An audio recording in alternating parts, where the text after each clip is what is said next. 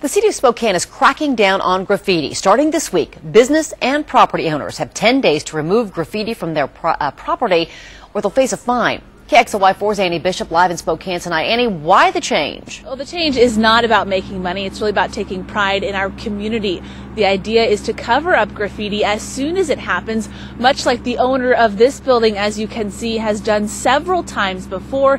Graffiti experts say tagging can lead to leave a bad impression, that is, and also lead to more crime. Alex Hernandez is an artist on paper and on skin. He doesn't, however, appreciate the artwork outside the building, now covered with white paint. We've seen DUI I don't know how many different times, and it's just horrid. So basically we cover it up because we all work in an art environment, and what they put on our walls is crap. It's nothing that nobody wants to look at. The city now hopes more and more property owners will act just as quickly with a new revised graffiti ordinance. The ordinance expands the definition of graffiti from gang and violence related to anything spray painted on a building without permission. It also requires business and property owners to cover it up within 10 days of receiving a notice from the city. Randall Robertson, owner of Graffiti Removal Services, testified before City Council to get the new ordinance passed. I don't like living in a slum, and it makes me feel like I'm in a slum. So that and it feels like crime. Last year, graffiti caused more than $100,000 in damage across the city. It reminds me of Chicago. It reminds me of Southern California.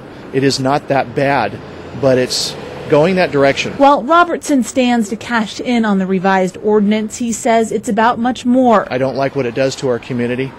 It makes it look like a slum, and it promotes more. Another reason why Hernandez will be ready to put his pencil down and pick up a paintbrush when he needs to. It takes away the pomp of having, hey, I spray painted this guy's shop, and we cover it up and there's nothing there for him to come back later and take pictures or anything else to brag about what they did, so we just get rid of it. And if you can't afford to hire someone to cover up that graffiti, or you simply just do not have time, Spokane Cops can help with its Paint Out Graffiti program. For more information, or if you'd like to report graffiti in your neighborhood, you can call Crime Check at 456-2233. Or if you see graffiti in progress, you're asked to call 911. Reporting live in Spokane, Annie Bishop, KXLY4 HD News.